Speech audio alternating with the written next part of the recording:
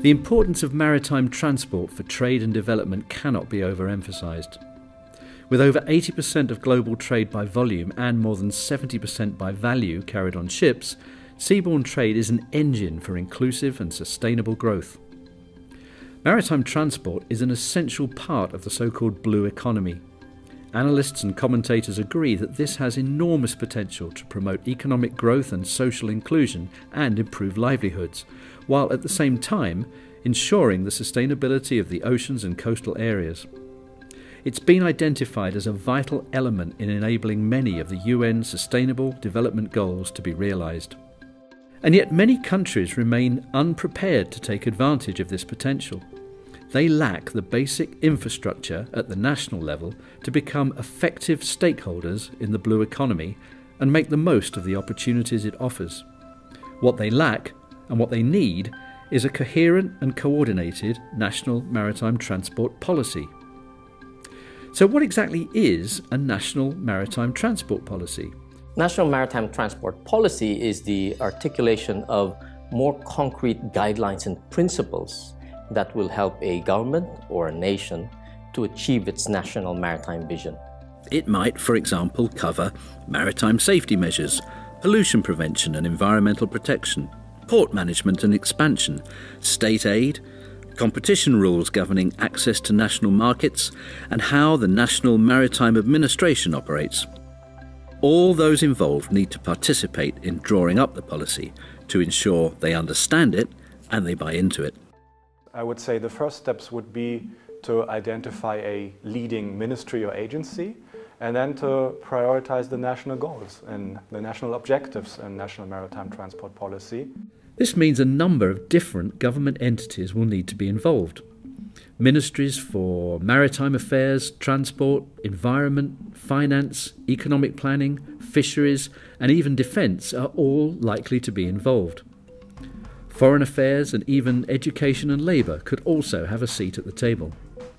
And in most countries, the private sector and NGOs would ideally also be part of the conversation. It's a complex process, but where do you start? Once a lead agency has been nominated, the first step is to identify the country's national maritime interests and assess these in light of the existing social, economic and regulatory environment. Well, the first thing is to investigate, what is the current status of your maritime activity and what are the best practices and gaps that may have in a country's transport sector. So you have to do kind of an underlying examination of, where the country is and where it would like to be in a limited time frame, 5 to 10 years.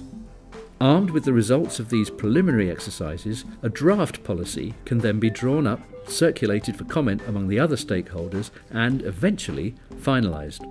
Most countries will then need to draft and enact legislation to give the policy teeth. And then begins a process of implementation, enforcement, monitoring and review. IMO is the UN agency responsible for international shipping and is fully committed to helping countries develop their national maritime transport policies. Many of the likely benefits are directly in line with IMO's own goals and objectives and will lead to better implementation of IMO conventions. Through its Integrated Technical Cooperation Programme, IMO organises activities to assist countries prepare their national maritime transport policies and, in conjunction with the World Maritime University, has developed a training package for government officials and other senior personnel. A well-structured and implemented national maritime transport policy can pave the way for modern and effective maritime governance, for timely application of new technology, for enhanced maritime safety and security, for better maritime education and training, and for improved environmental protection.